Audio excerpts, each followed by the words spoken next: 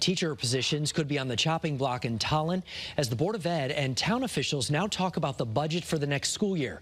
Channel 3 Eyewitness News reporter Hector Molina is live tonight in Tolland with how the Board of Education is working to prevent this from happening. Hector? Well, tonight the town's school superintendent and the Board of Education discussed 4 different versions of a potential budget for the next school year. Some of those versions included cuts in positions that range from math and English teachers at the high school level and eliminating world language at the middle school level, among other potential changes.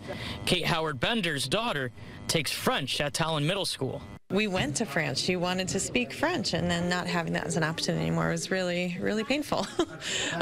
You know, like we're not getting our kids ready to go to college if we're not giving them as many opportunities as we can. The Board of Ed chairman explained why those cuts were included in those versions. That may be it was this teaching position has the least impact because it's limited enrollment in that class, or it may be that this program because it has limited usage. Tonight, the board didn't make any final decisions, but chose a version of the budget for the superintendent to take a closer look at and make adjustments. This version they chose would include no cuts at all, keeping programs from being reduced, and an overall 8% increase of the previous $42 million budget. Which will include some conversations on alternate funding. It will include some discussions internally as far as those effects, so that at the special meeting we just put into place, we can have further discussion on that one specific before we have to vote and approve a final budget.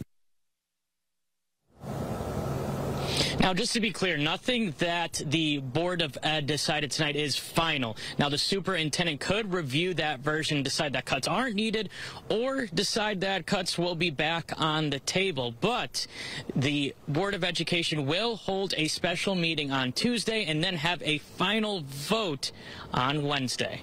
We're live in Tolland tonight. Hector Molina, Channel 3 Eyewitness News. We're one